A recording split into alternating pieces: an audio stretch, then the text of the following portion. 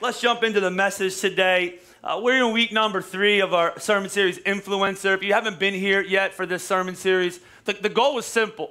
The goal is to get you to be aware of the opportunity for influence that you have. And it is a goal you should have if you're a follower of Christ. That's why you're on this earth, is to be influential in other people's lives. I told you a few weeks ago, I said what's core to this is influence is something you gain. It's not something you're given. You can get a title. You can get an inheritance. You can't be given influence. You gain it. So you remember 2 weeks ago we talked about what? Integrity. Integrity is the foundation of influence because influence is all about trust. And when you have integrity, the simplest definition of integrity is consistency. And consistency is something that buys you trust. And so if you want people to listen to what you say, you gotta have integrity. Last week we talked about relationships, and I talked about being in relationship with people outside of the church. Remember, I used the salt and light. I said if you have too much salt, what happens? You die. I wanted you to remember that. Like if you remember nothing else, just remember you die, right? If too much light, you get cancer, you die, right? Sunlight. And so the point is, your salt and your light, those are elements of influence. God makes you that so that you can go into darkness and you can go into areas that need to be preserved or need to get the taste of God, and you can make a difference in those areas. And so today I want to talk to you with the I word, importance. And if I was really going to unpack the word importance, what I'm talking about is looking at somebody and through your life, through your investment. So maybe there's 2 I words. Through your investment into their life, you gain influence. Here's what I'm talking about. Maybe you're a person who's been coming to church and you are a remarried person, right? You've been through a hellish marriage and you've been remarried, and now your life is different. And if as somebody would look at you, it would appear like your life has always been put together, but you've been through some stuff in your life, and maybe at some point you've wondered why. And here's why you've been through some stuff and God has brought you out the other side. Because somebody else you're going to come into contact with is currently going through what God has brought you through. And God wants not only pour into your life, He wants to pour through your life. Somebody in this place, you come from addiction. We have a lot of people that you've come from addiction, but you've not only been clean for a few days, you've been clean for years. Like you don't even have the urge anymore. You don't call yourself in recovery. You're a brand new creation. Like you're that far out of your recovery, right? But you meet somebody in your life that is new to their walk and they're struggling in their recovery and they're up and down and they're clean for a few days, and then Satan brings them back and he convinces them that they could never change and they're struggling right now. And God's done something in your life because He wants you to pour your life out into them. Maybe you own a business. Any business owners in here? And many times in your business, you get into the understanding you're in competition with people. Like that's what we do. I'm a pastor. I mean, just to be honest with you, pastors think this from time to time. Like we want to hold what we have. We get in competition. We start to forget that these aren't our people. We all got reminded of that during COVID, by the way. When you take the crowd away from the pastor, all of a sudden the motivation is revealed. And all of a sudden, you can, if you're a pastor or business owner, God could be doing some great things in you, and it could be like, I want to keep it to myself, and I want to hoard it, and I want to hold it. But maybe God's calling you to resource and invest in another person that's locally near you. You're gonna invest. The word I'm actually talking about is mentoring. Mentoring. The word mentor actually comes from the old story, the Homer's The Odyssey. You guys remember that? I don't, right? And so I'm just going to be honest with you. I think I skipped that part of school. But I remember the character's name because I saw the movie. It's Odysseus, right? Or that's how you pronounce it. I said it in first or second. They just looked at me like, is that how you say it? We don't know. Okay, good. And so, I don't know. I just read the Bible, right? And so, but Odysseus, I think that he was a part of the Trojan War, and he was the warrior. And the story is about him making his way back to his family, right? And trials and tribulations. When he left to go to war, he leaves a wife and a young boy. And when he leaves, he has a friend. His name's Mentor in the story. And Mentor is left there as a resource for his young son because the dad is no longer there. And what Mentor does is he serves as wisdom and encouragement for this boy as he's waiting for his father to return from this war. And it's taken way too long, and he's growing way too fast. And so Mentor, if you read the story, he actually is used as wisdom for his child. So you get this name mentor, and now you have this thought. I need a mentor. I want to mentor somebody. And mentoring, at the simplest definition, is pouring yourself into another person. One person said, having a mentor is having a brain to pick, an ear to listen, and a push in the right direction. And here's why this is such an important part of the influencer series. We talked about integrity. We talked about being friends with people that are outside the church and influencing them that way. I did a study this week about the influential relationships you're going to have. And some of these won't surprise you. The most influential relationship you'll have on this side of eternity, if you're married, is going to be with your spouse. Did you guys know that? You should, right? And so they influence everything. The second most influential relationship you'll have on this side of eternity is with your extended family. Your parents, right? Good and bad. Your siblings, your grandparents, right?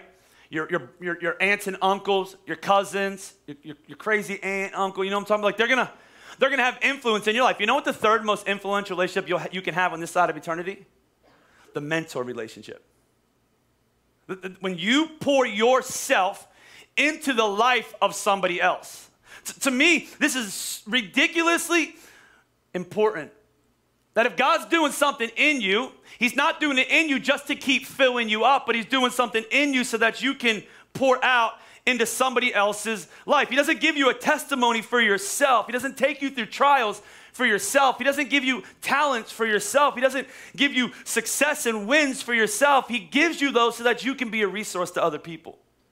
In fact, I love what some theologians, some famous people from past have said about giving to other people, because I think it's so significant. Like St. Francis of Assisi, right? I used to quote him a lot when I first started because I thought I sounded cool, but I don't know anything about him. And so, but he says this, he says, for it is in giving that we receive. I think that's so good. It's in pouring out that you get. Winston Churchill, he says, we make a living by what we get, but we make a life by what we give. This one man, I never heard of him. He won the Nobel Peace Prize, so he had to be successful. His name was Muhammad Yunus. And he said, making money is happiness. Making other people happy, investing in other people, that's super happiness.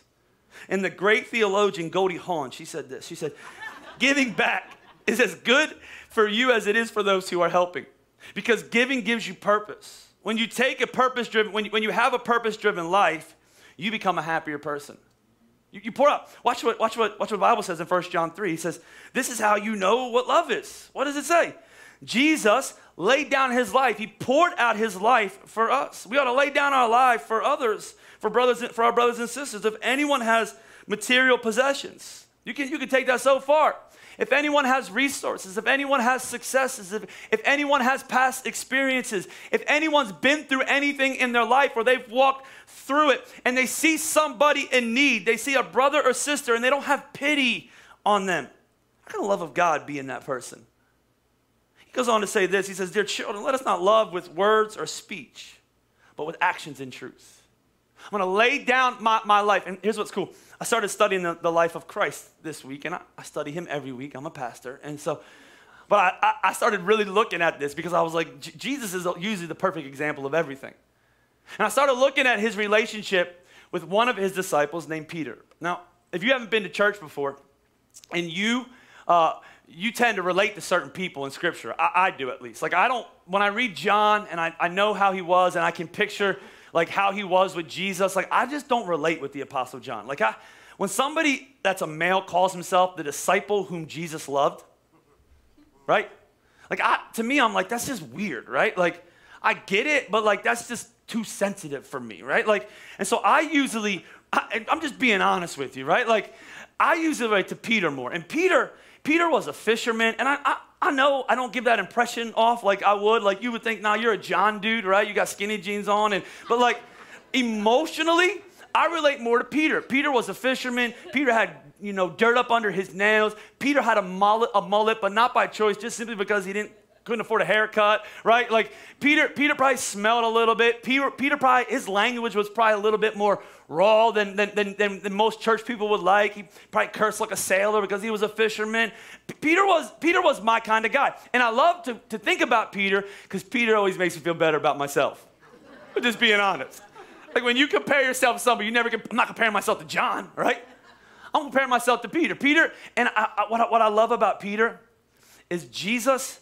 He sees something in Peter that everybody else didn't see. Like if you think about the life of Jesus and who he would have picked, you would probably think it wouldn't be Peter. Probably be John. And I want to show you this. I want to show you how Jesus mentors Peter, because I think it's a perfect example of, okay, I'm going to pour my life. We should all, if you're here and Jesus has done something in your life, you should ask him, God, I want to pour this out. Maybe it's a mom in your neighborhood. She just had kids and you've had kids and you've been pretty successful and your kids they're alive still and she's struggling and you go, man, I'm going to pour my life out to this mom. Maybe you're a student and you've gained confidence through Jesus, and you go into the lunchroom and you see that one kid that nobody talks to and they're sitting by themselves and they're kind of different and maybe they look different and maybe everybody else judges them, and Jesus has done something in your life. You're going to pour yourself out into this person. Maybe it's a new worker, somebody who's just starting and they don't think they can do it, and you remember being there. You're going to pour yourself out. Let me just give you a few thoughts how Jesus mentored Peter. Number one is Jesus sees potential. Jesus sees potential, right? You ever buy a package of seeds, right? Start a garden. Anybody in here gardener? Some of you cheat. You just buy the plant, put it in, you lie. Like if I garden, that's how I would do. In fact, if my type of garden is when I go to somebody's house and they ask me if I want some of their stuff. That's my kind of gardening. I go to Produce Junction, something like that, right? Like, I'm not a gardener. I actually have 4 boxes in my house that were there. I inherited them, and they grow weeds right now, right?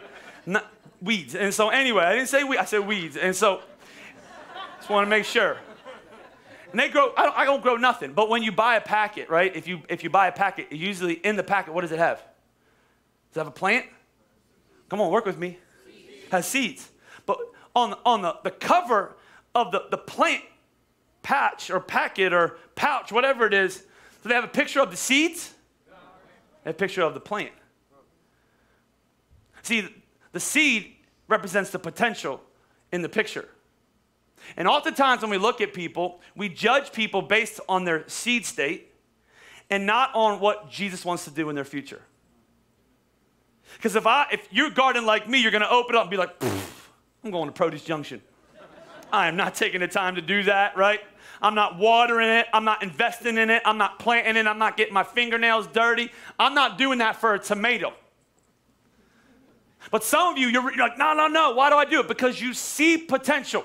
If you're a business owner, most of the time when you started your business, right, from scratch, most of the time somebody didn't give you a custom business. Here it is. Most of the time that doesn't happen. When you start a church, nobody gives you a church already made. Here it is. Here's how it's going to look. Here's painted room. Here's kids ministry. Here's your core values. Here's this. Here's a band. You got to see potential. When we walked into this building 7 years ago, and we walked in this room that you are currently seated in right now, if you're in Phoenixville, it housed a bunch of old, ugly, dusty Christmas decor, right? Prior use was one of those bounce houses where they used to have moon bounces and rock walls and kids would come in. So the smell, it smelled like Subway mixed with dirty socks, right? AKA my 2 boys' rooms, right? And it housed old, ugly Christmas thing. And I didn't walk in and go, this is hopeless. What did you walk in? You walked in, you went, oh, there's the stage. That's where the band's going to play. That's where the moving lights are going to be. That's the seats. This place is going to be filled with life in a couple years. You got to see potential. But so many times in our lives, we look at people and we see their seed state. They're not good. I do this with people. They're a pain in the butt. They're never going to change. They're never going to do this. They're always going to be that way. Nothing looks less like Jesus, by the way. So Jesus is different. Jesus didn't start a ZipRecruiter page for him when he started to get disciples. He didn't send something out and saying, I need the best of the best. I need the educated. I need the brightest. I need the magna cum laudes. I need all of those people. Nothing wrong with all of that. But if you notice the life of Jesus, he rarely picked those type of people. The Bible says he shows up and he sees Peter. And I love what he says when he first meets Peter. Watch what he says in John chapter 1. It says, Andrew, Simon Peter's brother, was one of the 2 who heard what John had said and had followed Jesus. The first thing Andrew did was to find his brother Simon and tell him, I found the Messiah. And he brought him to Jesus. And Jesus looked at him. And he saw something different. He says, you're Simon, son of John. He says, but now you'll be called Cephas, which means rock. Jesus said, you're Simon, but can you smell what I'm cooking? Come on. He says, you're Cephas, which means rock. Everybody else looks at you and says, you're a fisherman. Which, by the way, is not something you attain to. It's something you go to when you're not good enough to do anything else in that culture. Nobody says, I want to be a fisherman or I want to be a shepherd, right? Everybody wanted to be a bigwig in the religious circle. And so if he was fishing, that means he wasn't good enough to be a bigwig in the religious circle. And here comes the Savior of the world. And Jesus says, I want you. And I don't see Simon, I see a rock. I see something different in your life. You see, everybody needs three things to be successful in their life. The first thing, they need to dream. Second thing they need to do is they need to have a little bit of determination and grit. The third thing every person needs is someone who believes in them. Someone who comes in and says, you can do it. I know you're not where you want to be, but turn around and look how far you've come. If you would just keep going, I think you could do it.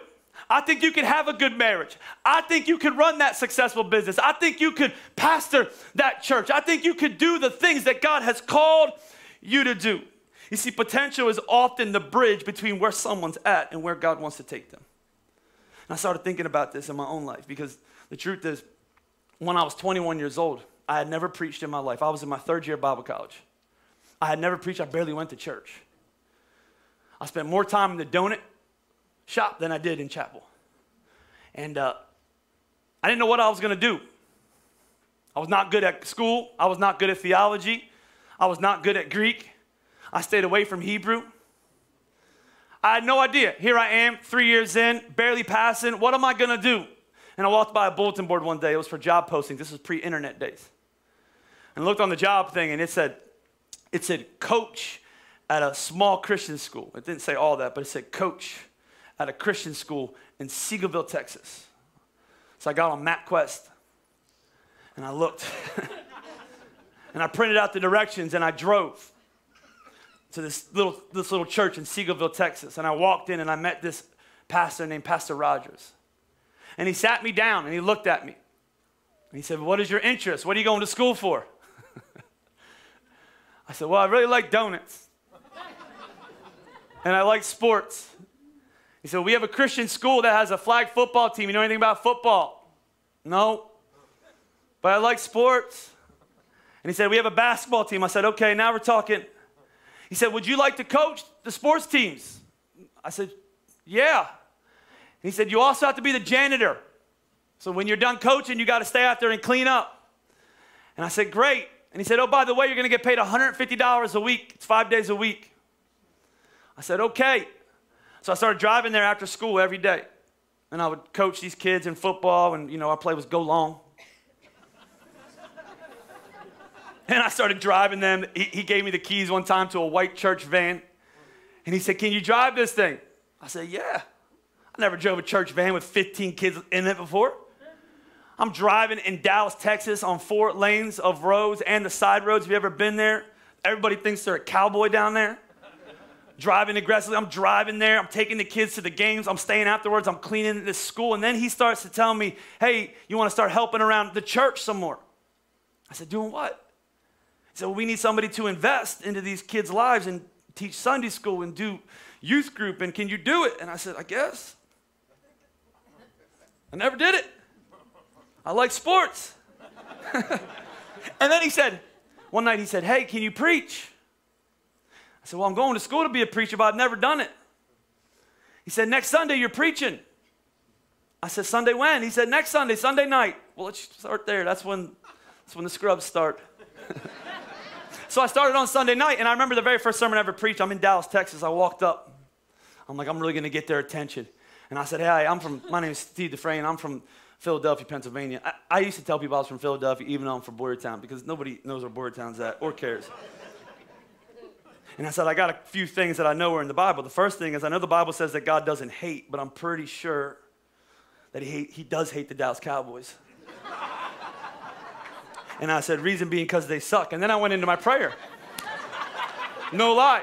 Mike brought me to the office the next day. I thought my preaching career was done. He said 2 things. Don't ever preach in Dallas and say the Cowboys are hated by God. And don't ever use the word suck again in my pulpit. And oh, by the way, you're on again in a few weeks. And it was the first time that anybody in ministry, my mom and dad were in ministry, but they're your mom and dad. They have to like you. It was the first time that somebody believed in me. And if that little pastor, I remember I left after I graduated because he could only pay me $150 a week, and I had to get a job at a full-time job. And so I went and got a job, but in tears on my graduation that he hugged me, and he just said, I'm proud of you. And I just remember that he saw something in me that I'm pretty sure nobody on my college campus, and I know for a fact that I didn't see in myself. And I'm just telling you, a great mentor. You look at, there's people in your sphere of influence right now that they don't see nothing good in themselves.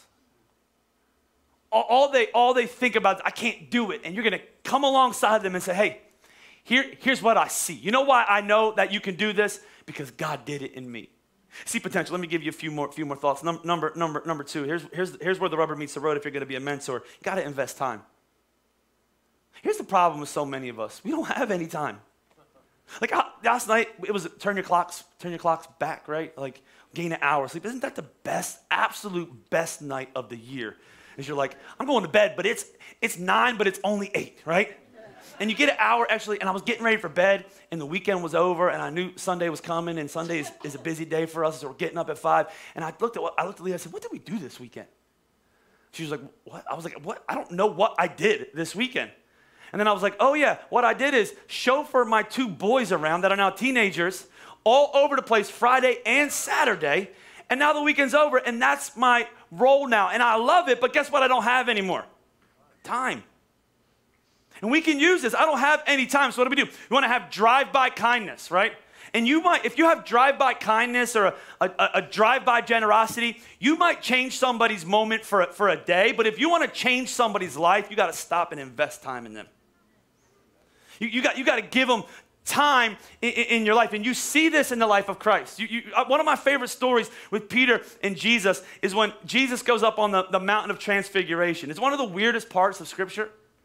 But I want to show you something. I don't want to dig deep into the story. I want to show you what Peter says. The Bible says after 6 days in Matthew 17, Jesus took with him Peter, James, and John. He did this a lot. He had 12 disciples, but he took 3 strategically with him. He was going to build his church with all 12, but these were going to be the 3 leaders of it. And he led them up to a high mountain by themselves.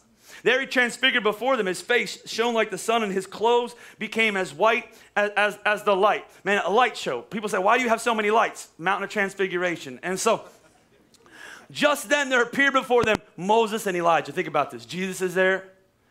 Peter, the peon, is there.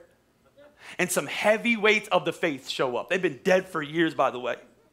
Elijah and Moses. It's Elijah, Moses, and Jesus, and Peter. And Peter looks at Jesus, and he talks, right? Probably shouldn't say nothing in this moment. And he says this, and you can hear it in his voice. Lord, is it good for us to be here? Am I supposed to be here? Like, a lot. One of these things is not like the other. And I started thinking about mentoring people, and this is essentially what you do.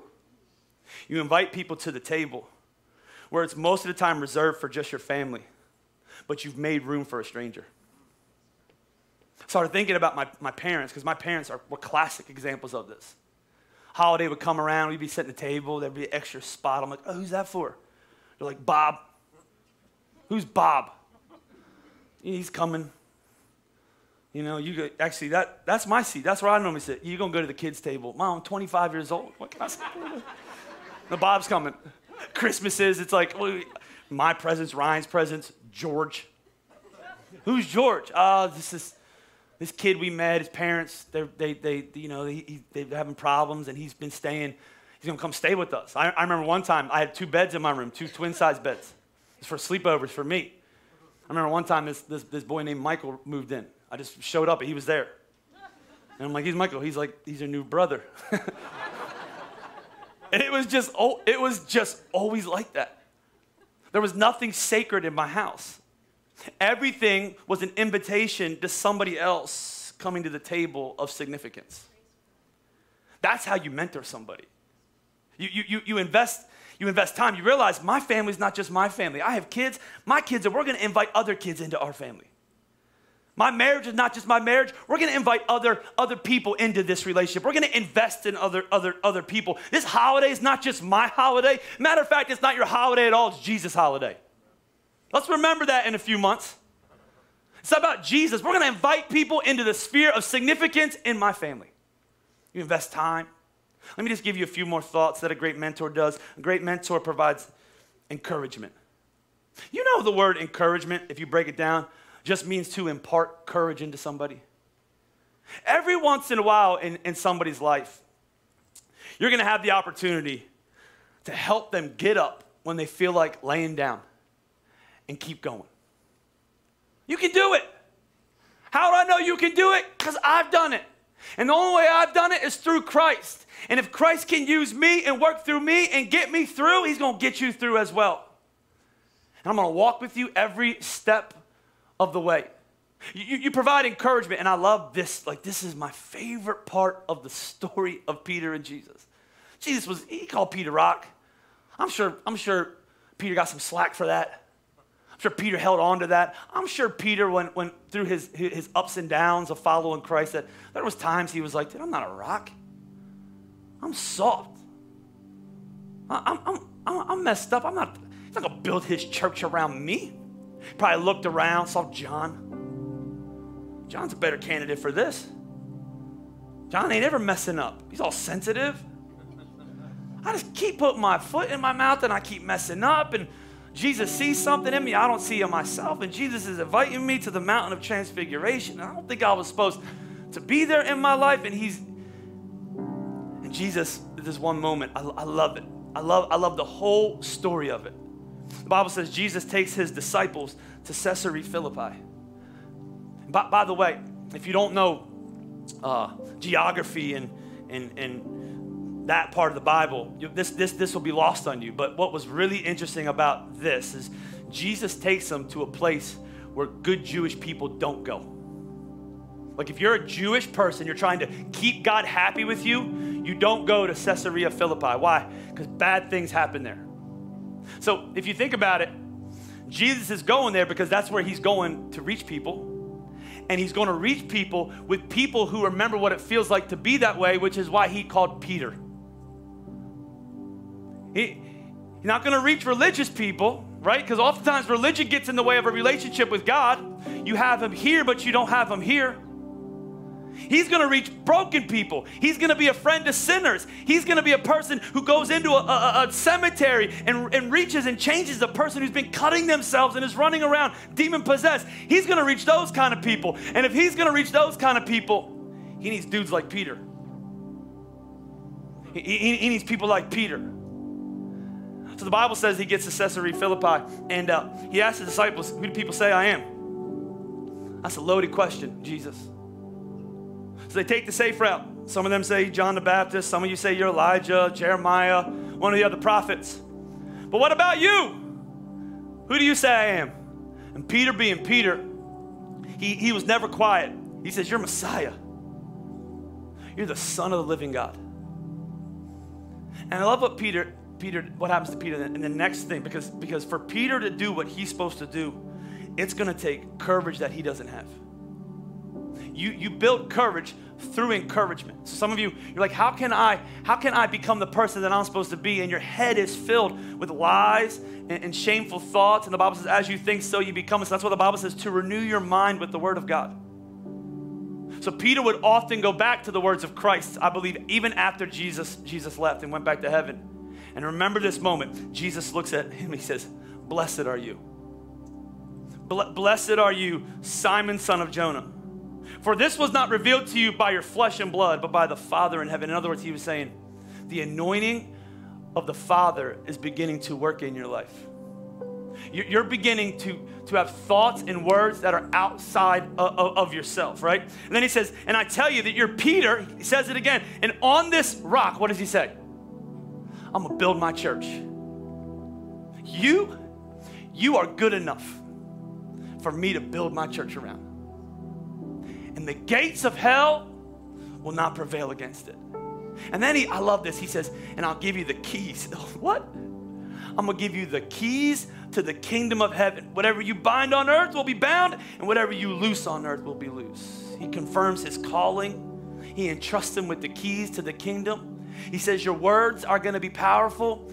You talk about courage to Peter when he then goes into his full calling after Jesus leaves, and he's called to lead the church in Jerusalem, and he's still going through ups and downs and mistakes and flaws and all these other things. He's going to go back to the words of Christ, who has filled his life with the courage through encouragement.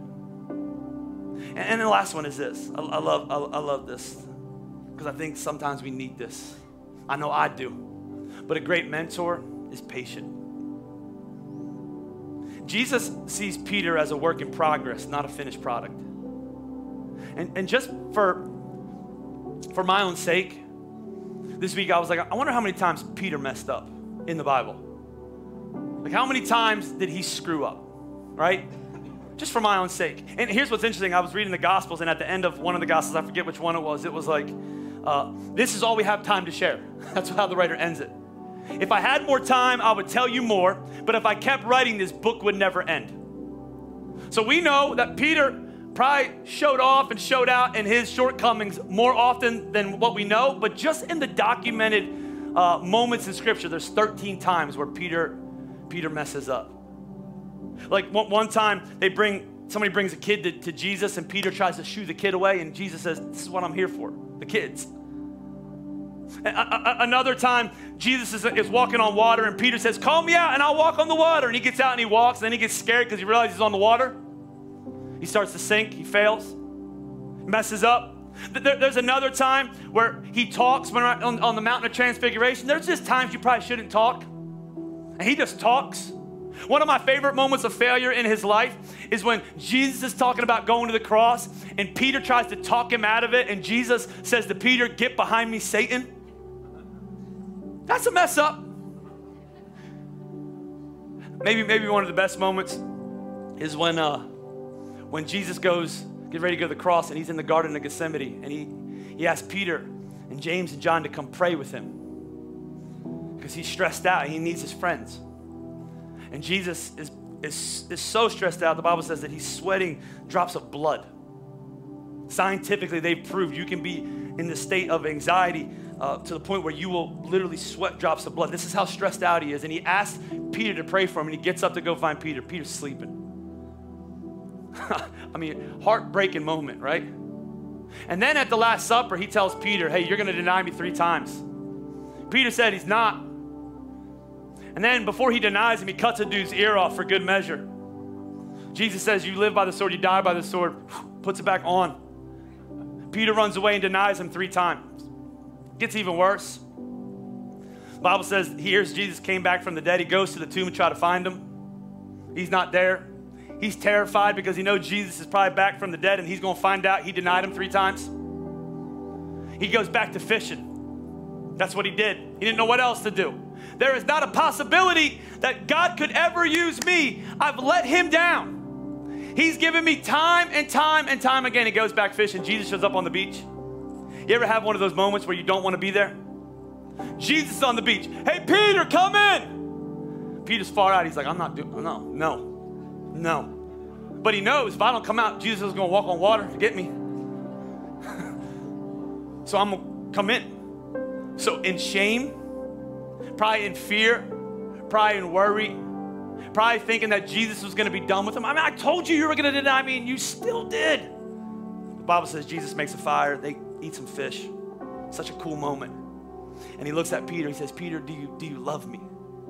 And Peter says, yes. He says, feed my sheep. Peter, do you love me? Yes. Feed my sheep. One more time. Peter, do you love me? Feed my sheep. Peter starts to get mad, but he's probably missing the point. Peter had denied Jesus 3 times, had failed Jesus over and over and over again. And for every failure that he had, God was showing him through Jesus his patience. his kindness, his enduring love for him. In fact, a part of the story that I've missed my entire life up to this week, in the Last Supper, he tells Peter, you're going to deny me 3 times. And there's this little section in verse number 32 that he looks at Peter and he says, you're going to deny me 3 times. You've messed up a lot of times. He says, but when you turn back, strengthen your brothers. In other words, what he was saying is, you're going to mess up again, but it's going to be okay. You're going to come back and we're going to be good. And when we're good and you experience a grace that you've never experienced and a forgiveness that you don't deserve, go strengthen the church with it. Because you're Peter. You're the rock. I'm going to build the church with you. I see your potential. I'll invest my time, encourage you, and be patient with you. That's what it looks like to mentor somebody. Would you stand to your feet all over this house, and would you do me a favor, bow your heads and close your eyes? If you're in Montgomeryville, would you do the same thing? Pour your life out for somebody else. I promise you, that's where you'll find it. If you're an older couple, find a younger couple, pour your life out. If you're a successful business person, find somebody who's just coming up, pour your life out. If you're a teenager and you're in high school, find a middle school kid, pour your life out. If you're older and you have time, go to a ministry, tutor a kid, join big brothers, big sisters, foster somebody, adopt somebody into your family, make room at your table. Maybe there's a neighbor in your neighborhood right now that you know, man, their life has been hard. Invite them to the table of significance in your life.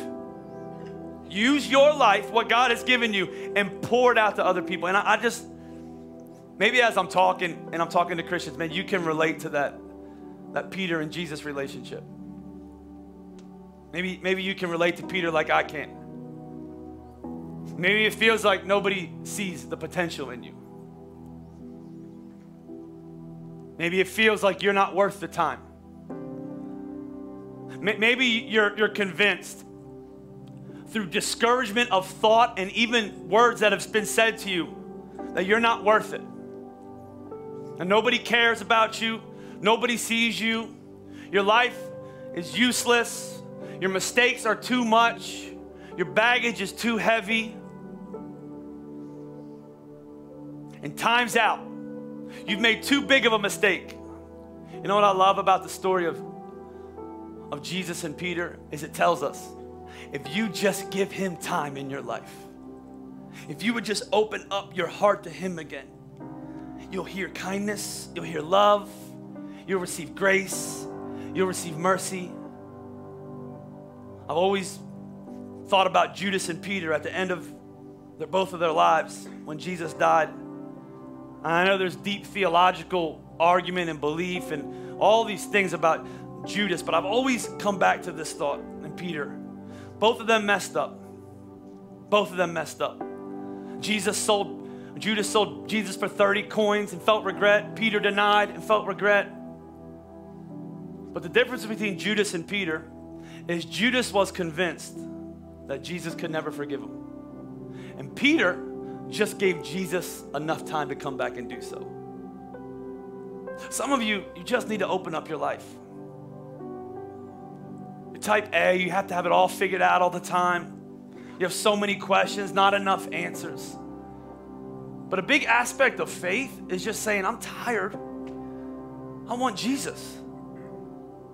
I'm tired of living the way that I'm living. I'm tired of feeling lost. I'm tired of it being overwhelming. I'm tired of anxiety and fear dictating my life. I want Jesus. And the Bible says if you would just call on Jesus, that he'll begin a relationship with you.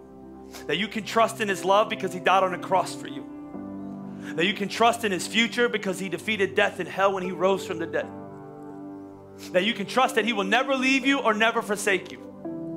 And he will never give up on you.